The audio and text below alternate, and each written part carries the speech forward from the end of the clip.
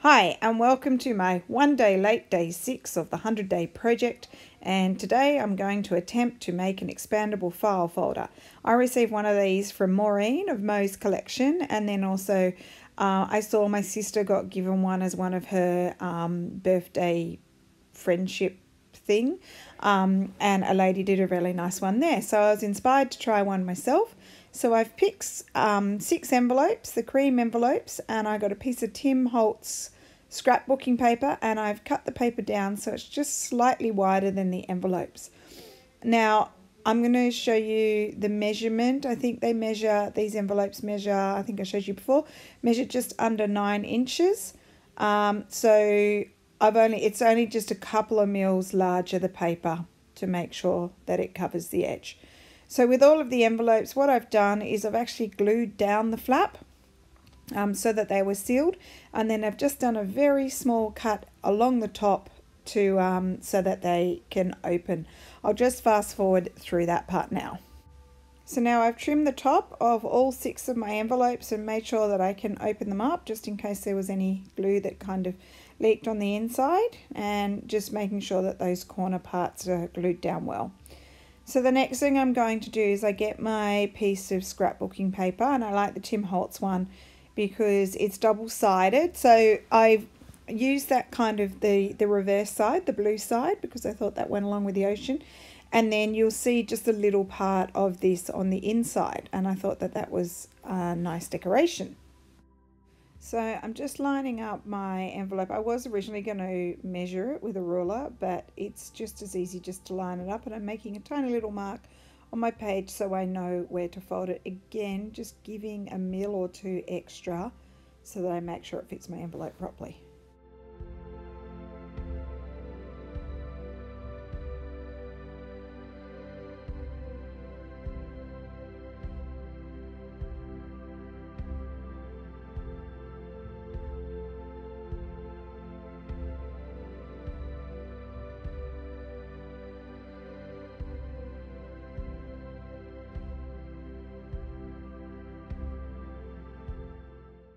Now you need to have a little fold gap at the bottom, because you need to give your file folder a little bit of space for the envelopes to expand when they get filled with things like ephemera. So from memory, I actually left a gap of around, I think it might have been about 1/2 inch, but you can gauge it depending on how thick your stack of envelopes glued together might become. So I think it was around 1/2 inch, or around like 1 centimeter, which is a bit less than 1/2 inch. So you can see I just showed you that it's got a gap there. I'm just checking to make sure it's all nice and straight. And now I'm going to do the exact same thing at the top. I'm going to fold the width of the envelope, and then I'm going to make a little fold gap as well, just to allow the envelopes to expand.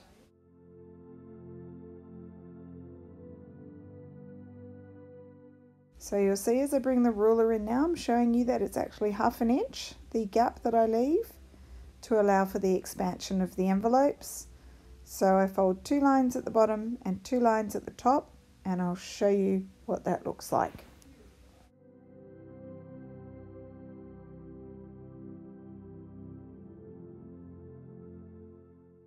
So there you go. My outside folder is ready to go to be decorated. But the first thing I'm going to do is I'm going to sort out my envelopes.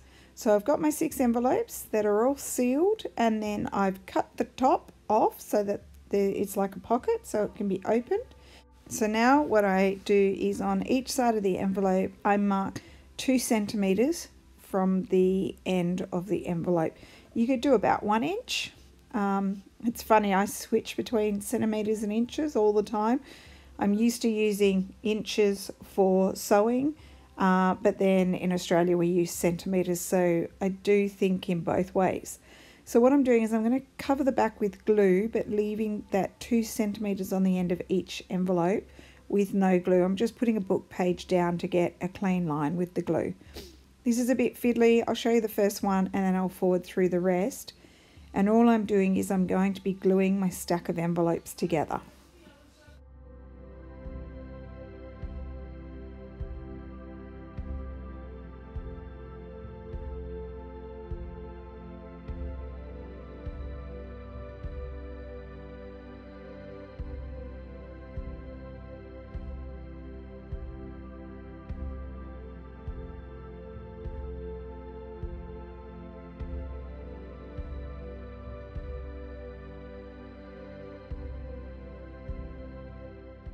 So just lining up one of the new envelopes with the one I just put the glue on, lining it up nicely, smoothing it down so you'll see that it's going to make 2 pockets.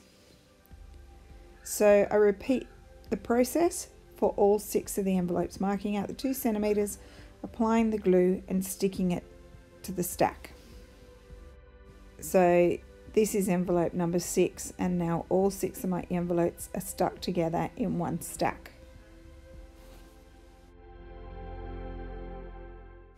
So coming back to my cover, it's now time to decorate, and I'm going with the Ocean Great Barrier Reef theme. Now I've been to the Great Barrier Reef in Australia a couple of times and went snorkeling there not too long ago, and it's just one of the most beautiful things you've ever seen. So I'm using all old images that, of course, guess where I found them? The Biodiversity Heritage Library on Flickr. And I just love them because they're old-fashioned illustrations of, I've got a whole bunch of sea life, I've got fish, I've got crabs, although I don't use any crabs, I've got a shark, I've got sea urchins, shells, and lots of coral, and also seaweed and things like that. So it's a nice range, and they look really good once they're done, nice and colourful, just like the Great Barrier Reef.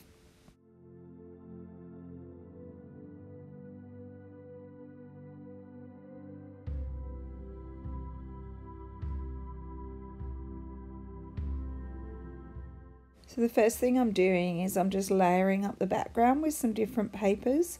I've got a mix of neutrals and also some book pages that I've dyed. Now someone did ask me the other day what kind of dyes did I use to do my papers. So for the most part, the ones that you'll see that have blue tones and aqua tones and stuff, I actually use the Dilution spray ink.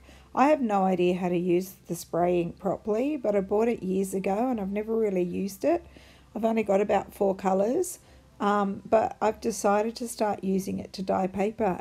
The paper's really interesting. I just put the paper in warm water, and then I spray in some ink and it mixes around. Some of them will come out a lot brighter than others depending on the type of paper, but you can see a really pale blue one there that I've put on, and that's one that only soaks up a tiny bit of the colour, whereas some of the other pages get a lot darker.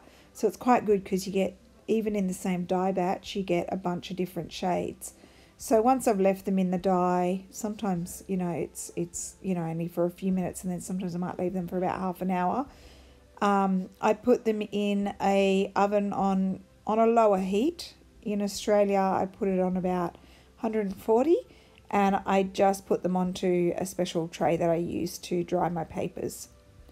If you see me use any of the pink papers, if they're really bright pink, I've used the spray ink, but if they're a lighter pink, then they're the ones that I've avocado dyed, and then of course I also have tea dyed papers as well.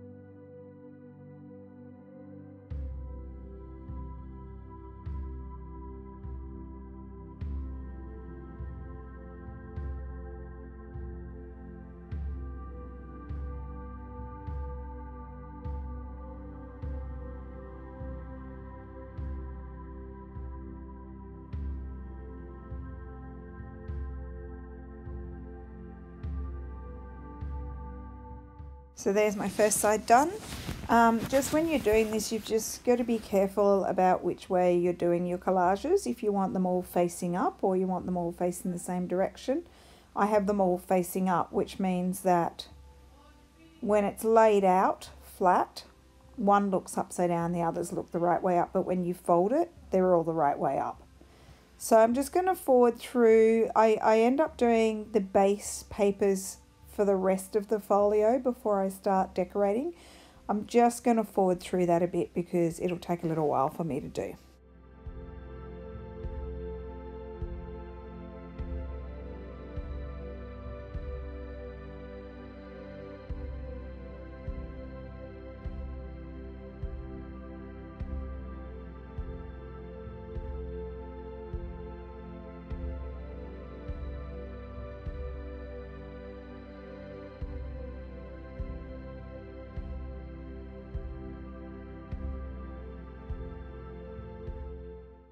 Alright, so I opened it right out and I'm doing the background for the whole lot. In hindsight, I might have been better to do the background for the whole folio rather than I decorated one side first. It just might have been easier, and also I'm crossing some of the papers over the fold lines so that it actually wraps around, which looks good once it's done. So I'm just about done with the backgrounds and then I'll start decorating the sides. Alright, my backgrounds are fully decorated and now it's time to start decorating each side. So as I said, you just need to be careful the direction with which you're going to collage. So you can see that this collage is going in the opposite direction of the other one. That's because when you fold up the folio, they will all be collaged upwards so they look correct. So these are some old images of different types of seaweeds and corals that I'll be sticking on top of my base papers as the background, and then I'll start to embellish with some of the sea animals like the fish.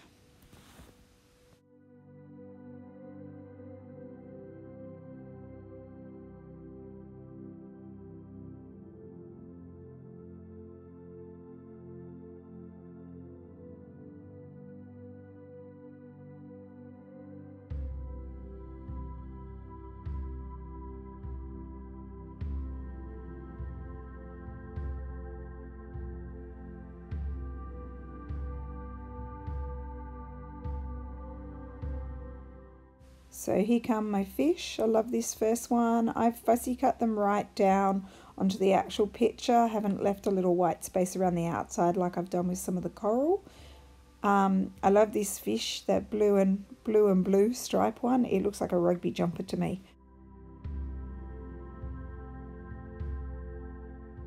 So once you're satisfied with your layout, you can go ahead and glue your fish down.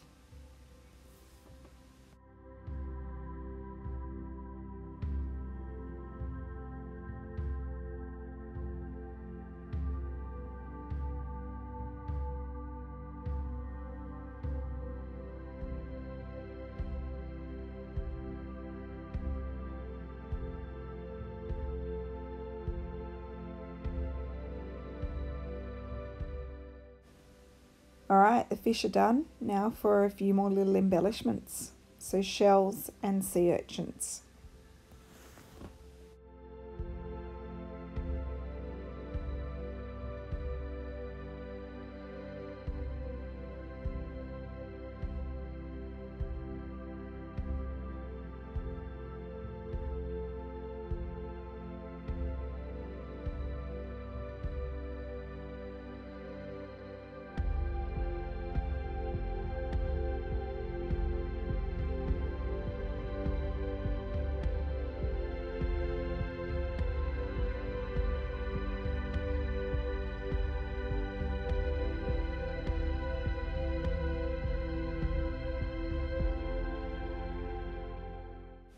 Alright, so now it's time for the top flap. Again, being mindful of which direction you're going to collage. So this is a shorter flap, so I actually end up cutting down some of my seaweed and coral just to fit the top flap, but I really like the way they sit in the background. It it adds more interest and depth in your collage.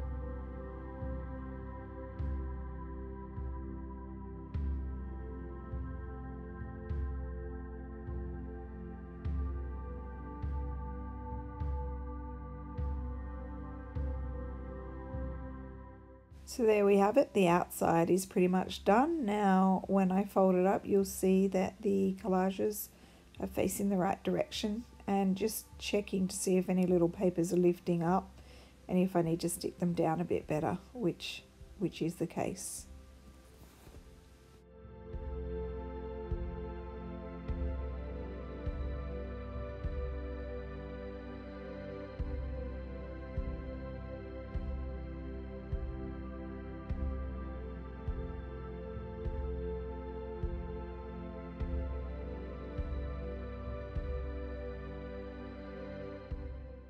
Okay, now that I've got everything pretty well stuck down, I decided to actually Mod Podge over the top of the whole collage, because firstly, some of those papers are still just coming up a little bit, especially where the folds are, so the Mod Podge will help to seal it and keep them down.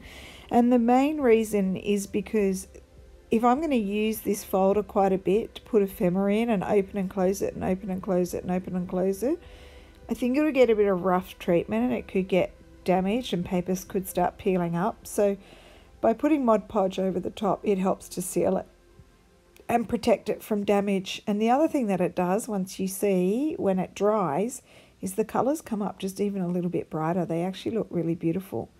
So I printed these images with a inkjet printer. I've got one of the, just got recently one of the Epson Echo Tank printers. And you can see that none of the colours are running. It's fantastic. It's the first time I've tried Mod Podge over the top of images that have been printed on an inkjet printer. I did have a previous inkjet printer, which was a much cheaper one, and I had issues with it. If you put glue anywhere near it, you'd get watermarks that look terrible. So it's good to see that the new printer's working well.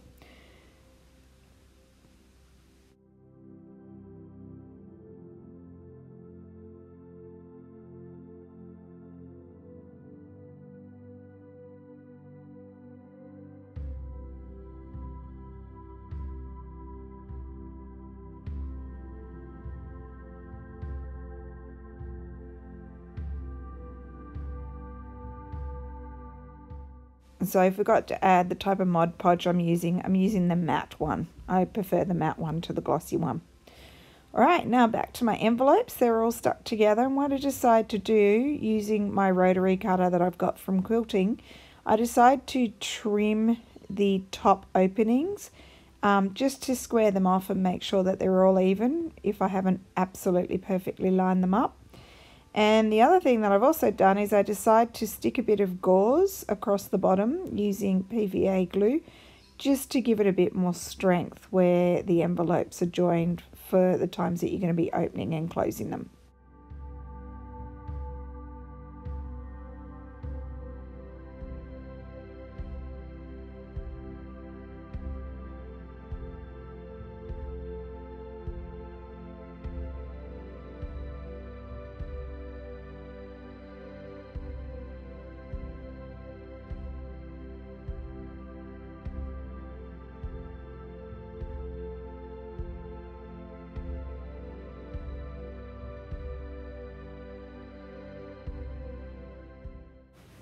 Now here comes my folder, and look how bright those colours are now. And also I did a little bit of collaging on the inside. I had to put that cute little squid somewhere.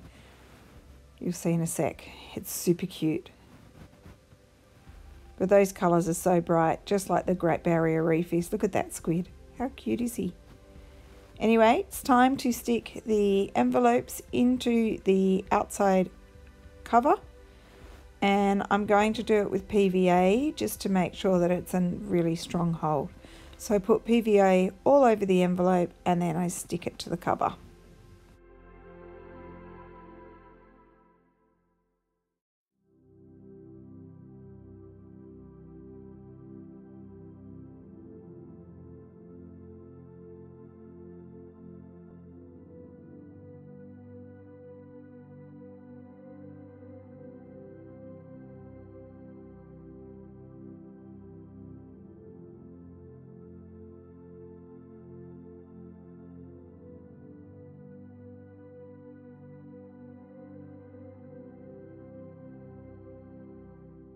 One side's glued down, now it's time to glue the other, just checking that everything's lining up nicely, and again using the PVA all over the envelope to get a nice firm hold.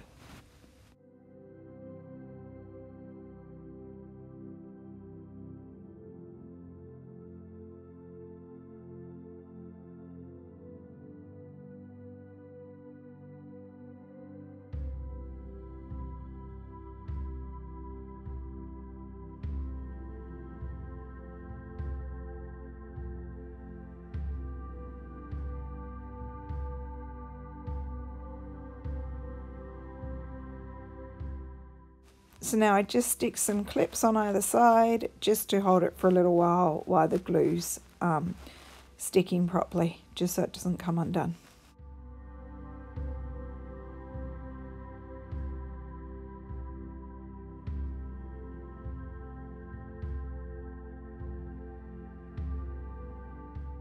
So my folder's all nice and dry, and as you can see, I've just stuck a little eyelet in the front flap as well. So I'm just showing you how it expands. There are 6 envelopes in there, so 6 pockets. And I'm just going to use a little bit of twine to put through the eyelet, wrap it around a few times and tie it up.